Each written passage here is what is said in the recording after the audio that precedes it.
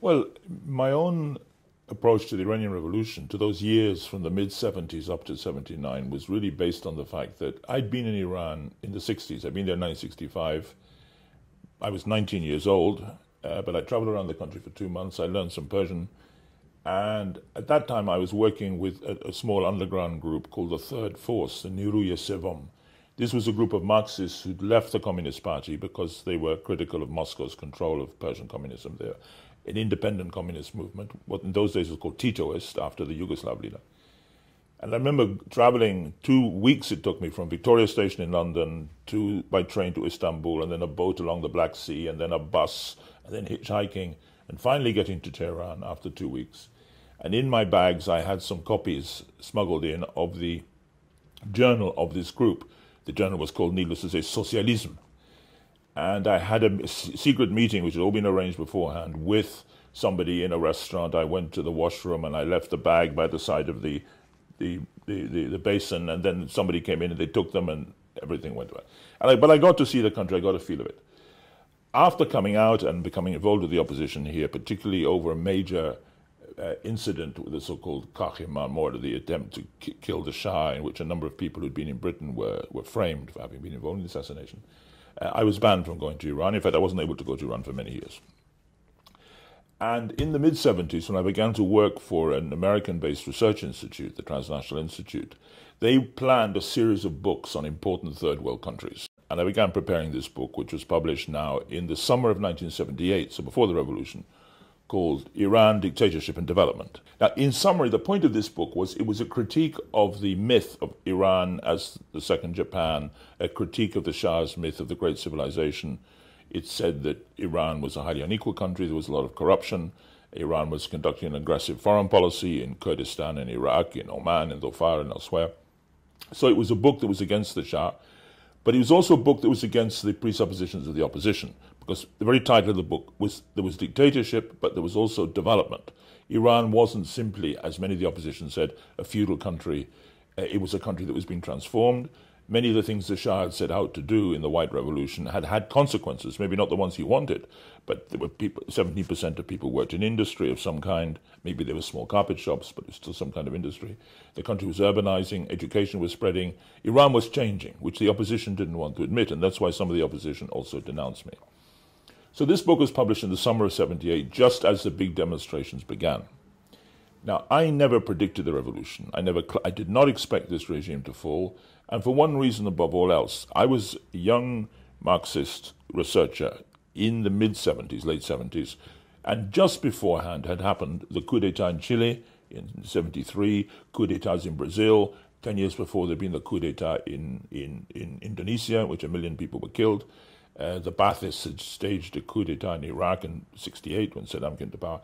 I did not expect that this state would crumble. And for me, one of the big surprises, even in the weeks up to the middle of February 79, when the regime fell, was how come this army of 400,000, which was well paid, which had not been defeated in a foreign war, how come it crumbled, it fell away to nothing? So I began to be interviewed as the events developed by the BBC English Language Service, really from August 79. I must have done dozens of interviews for them.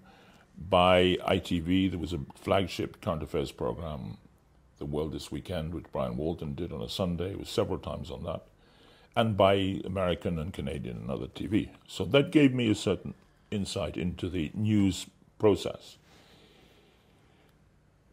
When the debate began to take place about the role of the BBC, I wasn't directly involved, and I wasn't one of the people mainly fingered by the critics of the BBC, like Lord Chalfont, or by British diplomats, or by Parvez Raji, who was the Iranian ambassador here in London. But I remember noticing this debate. I remember having some reflections on it. And I remember when I went to Tehran, when my book was published in Persian in the summer of 79, and I remember people in the street used to say, "Tom Male BBC, Male Englistan, you brought Khomeini, if you lift Khomeini's beard, it says made in England, in Engelabe BBC asked," all this kind of stuff. What's my view of it? I think the BBC, both the English language and the Persian service, did a very professional job in a very difficult situation. No, it's like the collapse of communism in Eastern Europe in the late 80s, 10 years later, or like the recent financial crisis in 2008. You have a huge story. Nobody knows what's going to happen. There are many rumors. There are some people, both sides, trying to give you false stories. I mean, at the time of the revolution and ever since, both opponents and now the Islamic Republic try to feed false stories to the BBC and try to trap correspondents, try to trap people here with false stories so they can then say, you made this up. So, of course, they didn't get everything right. But they followed the story in a responsible way, and their job was to tell the truth. Stepping back as a student of the revolution, I mean, I've, like many people, I've sat down and said, okay, what did happen? Why did it happen? What are the causes of the Iranian Revolution? And I've written about this, some freestanding analysis. I've written comparative studies, as have other people. The BBC didn't play any role in the Iranian Revolution. The Iranian Revolution wasn't made in Bush House or in the Aldwych, in WC2. The BBC was made on the streets of Tehran and in the barracks and in the palaces of Tehran and in the mosques. That's where the revolution was made. So in a broad historical sense or sociological sense, the BBC is completely irrelevant to the revolution, completely irrelevant. Because Khomeini had his own system of communication by sending cassettes and sending messages to the mosques. The BBC didn't publish the time and hour calling people to come to demonstrations.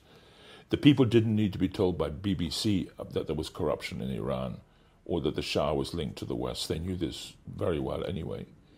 So in a fundamental sense, the whole argument about the BBC and the Iranian Revolution is just irrelevant. It's a silly red herring put out by people like Chalfont here and other people, or by British diplomats, but also as a reflection of Iranian political culture. Since the Shah's regime, and the Shah in particular, could not understand what was happening, and never did understand, and since the pro-Shah people to this day have not understood what happened, as we say in English, they haven't understood what hit them. They're not interested in a serious analysis of why this regime collapsed. They want a conspiracy theory. And the easiest conspiracy is to say, Sedaye Istemari English, or Sedaye Englistan. It's the English voice of English imperialism. Since they think Britain controls everything, and since they think equally falsely that the media control everything, which is also untrue, the media doesn't, they come up. But in broad terms, it's just a nonsense. It doesn't amount to anything. Now, in terms of my own specific experiences, I can not recall any interviewer trying to lead me on or trying to get me to say things I shouldn't have said, or in any way trying to distort what I'd said. And I assume many other people were being interviewed who also knew about Iran. I mean, at that time, there was a very prominent British writer on Iran, Roger Cooper, who had lived in Iran for a long time. And to me, it was a source of enormous gratification that Roger Cooper's analysis of Iran, knowing the countries he did, but without the external perspective I had, he and I coincided on almost everything in our views. I remember Roger giving a very interesting talk at Chatham House, probably in the autumn of '78. And he made the point that the Shah never gave interviews to correspondents resident in Iran, only to visiting correspondents. Why? Because the ones who lived in Iran knew too much. If you actually said to him, you know, there are shanty towns or there's corruption, he would say, what, I don't believe all this, and so on. Well, the visiting, the Chalfonts or other firemen who came in weren't going to ask any such questions. Obviously, the Shah's people also put a lot of effort into manipulating the information. Let's not forget, they also tried to, they had their own propaganda, they had their own way of trying to win a favor over. The embassy here was very active.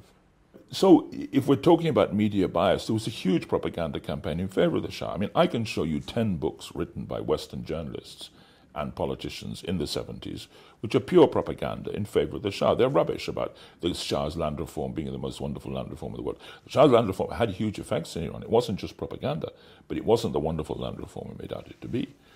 Or about how the Persian political system, Rastakhi's party and the other party, whatever it was called, Mardom or whatever, was a real functioning pluralist party and so forth. I mean, all this propaganda written by people who didn't know anything about the country.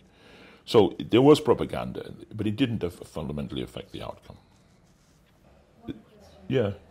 If the BBC was not really that relevant, then why do you think Anthony Parsons, who was the ambassador, as well as inside the Foreign Office, there was a serious discussion about the role that the BBC was playing. You know, it was obviously, the Shah had taken it really seriously. Right, I think, so why do you think? I met Parsons after the revolution and had a very, very interesting discussion with him, which I'll tell you about in a minute.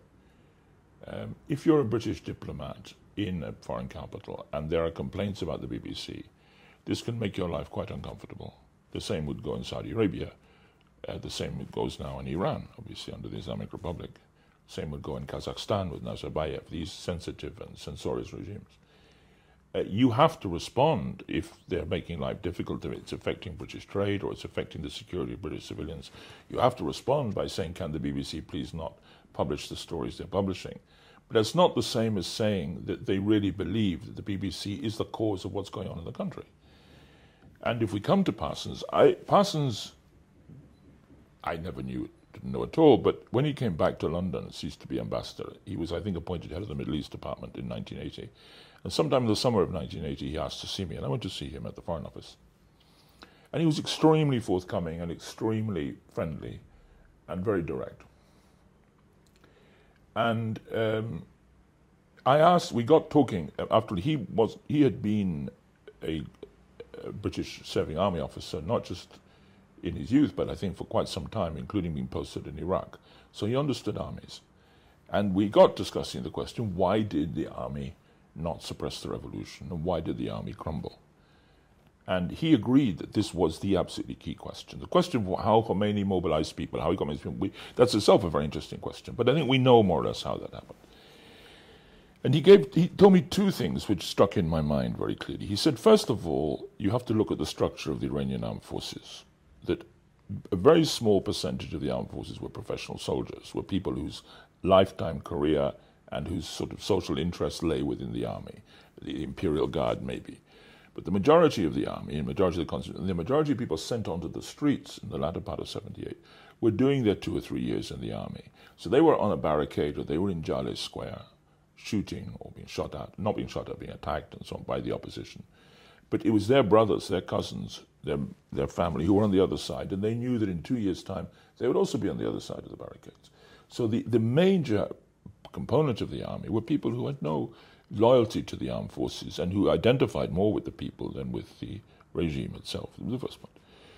Secondly, he said to me, people go on at me, Parsons, why didn't you stage a coup d'etat? He said, we did stage a coup d'etat. The 5th of November, I think it was as General Azhari, staged a coup d'etat. He tried to impose martial law. He said, he said, I can tell you, as British ambassador, from the inside, that was a serious attempt to impose martial law. And we failed. It failed completely. It failed because Azhari himself had a heart attack and was weak. It failed because of the lack of cohesion of the officer corps. It failed with the strength of the opposition. But there was, to say, there was no, the army never tried to impose order, the Shah never tried to crack the whip. It's not true. They tried, and they failed. And interesting that he said that. And he said, having failed, then everything that followed later, and the lack of cohesion of the officer corps and the disintegration of the army that followed. So in all the literature and in all the memoirs I've read in the 30 years since the revolution, he came the nearest to addressing this very, very interesting question. I mean, there are two interesting questions about the Iranian Revolution. How did Khomeini, this old man in a beard sitting on the floor in Najaf, manage to mobilize millions of people? That's under the slogan of religion, in a country where 2 generations before, everybody was talking in secular political terms. That's one question. And the other, but we've got explanations by Abrahamian, many other people, Sami Zubaydah have written on this question convincingly. The question of the other side, why did the state collapse, very few people have looked at. And here we come back to the BBC. Because until and unless you have an explanation of why the state collapsed, you have no explanation of why there was an Iranian revolution. And therefore you come up with conspiracy theories. What I do know, talking of contacts with diplomats, is after the revolution, some months afterwards, the Foreign Office asked one of its internal units to carry out a retrospective analysis. What did we get wrong in regard to Iran? Or how could we have got things right, better? Not how could we have stopped the outcome, but how could we have positioned ourselves better, including the Owen interview and so forth.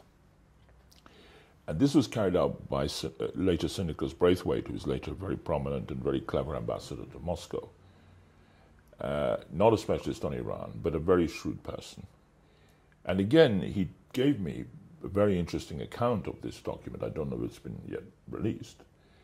And he said basically things are moving very quickly. And he said the bottom line of my investigation was you have to calculate exactly at what point to abandon your friends. He said the key thing is when do you betray your friends? This is the key question. He said, and we got it wrong by a month.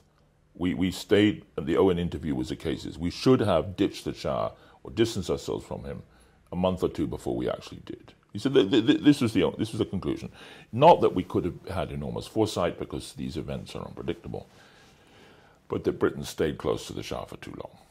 And for all sorts of reasons, including the Shah's propaganda machine and the many friends he had in this country and the fact that people got used to him and so on and so forth.